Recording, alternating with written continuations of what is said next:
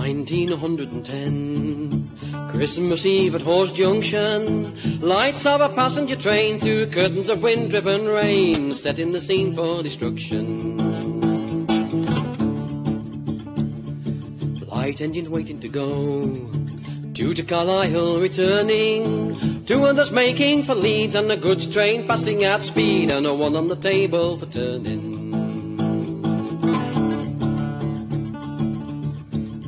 Well, the northbound passenger's late. The signalman gives her the main line, forgetting the Carlisle men who consider the green is for them, set off for home on the same line. Onlookers routed to Clay, a sound holds every attention. Out of the stormy darkness, the London to Glasgow express, pursuing the Carlisle engine. Hurtling on to Ais Gill, the Moorcock tunnel astride her, she bursts out into the night, and straight ahead is the light, slow-moving engines to guide her.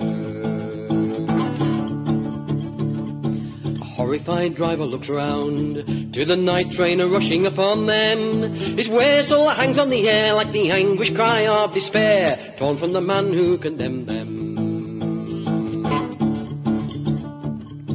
Steel hammers hard into steel, carriages crumple to splinters, gas spills onto the flames, and fire takes over the train, travellers strewn among cinders.